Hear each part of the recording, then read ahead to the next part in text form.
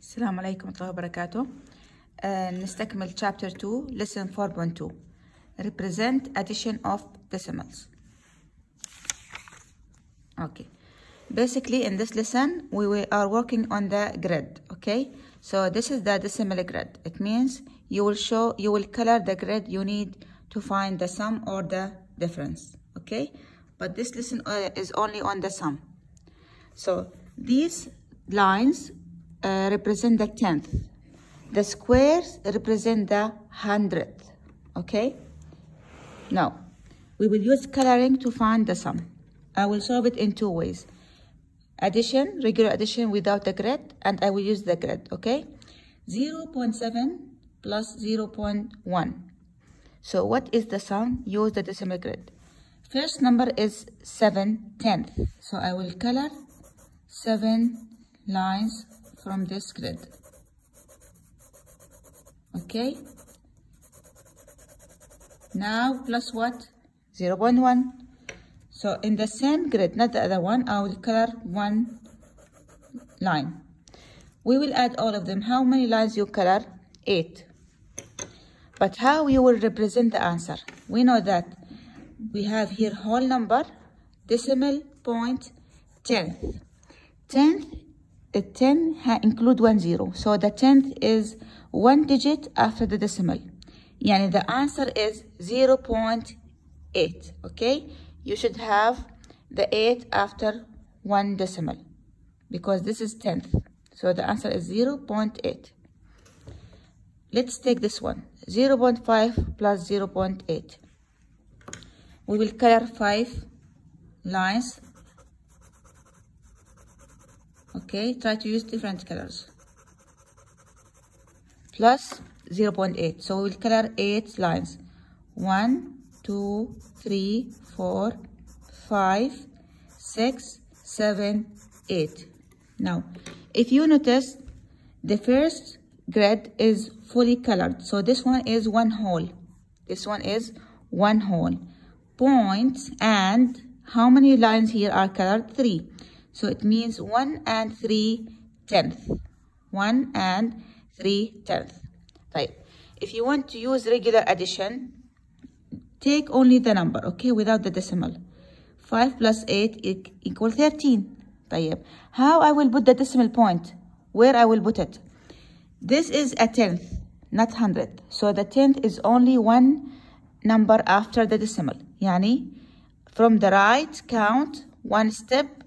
Here is the decimal point, okay? So 1.3. You are allowed to put only one number after the decimal because this is tenth, okay? Tenth. Now let's take example on the hundredth, okay? The hundredth has how many zeros? 2 zeros. So you are allowed to put after the decimal 2 digits. After the decimal point, 2 digits. Now we will take this grid. How many squares I will color? 2. And from the other part, 9. So I will color, this is 10, so I will color only 9. You can count how many squares altogether colored. You will find 2 plus 9 equal 11. Okay. We have 11 squares, okay? Right. How I will put the decimal point? 2 plus 9 equal 11. Okay? This is 100. So you are allowed to have 2 numbers after the decimal. So from right, we will count. 1, 2. We put the decimal point 0. So 0.11. The answer is 0.11. Now this one, 0.78 plus 64. If you color this one, I think it will be fully colored. Okay, I will not color it because it will take time. So you will color it. This one, use different color from this one. Okay, so 678, I will use the addition strategy. 78 plus 64 without the decimal. 8 plus 4 equal what? 12. So 2 is here. We carry up the 1. 7 plus 1, 8. 8 plus 6, 14. Okay, since this is 100th, so how many numbers after decimal? We are allowed to put 2 numbers. Okay, so 42 are here, 1 will go here. Okay, and if you want to return back the decimal, count from the right. Since it's 100th, يعني 2 decimal, 2 zeros. 1, 2. So what is the number now? 1 and 42 hundredth. This is how we read the number. Okay, let's take this example. Now I will answer without coloring, without the grid. 5 plus 6 equal 11. We know that.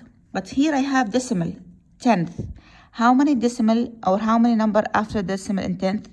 You are allowed to put only 1 number after the decimal. So I have here 11. So 1 is here, 1 is here. So the answer is 1.1. Okay.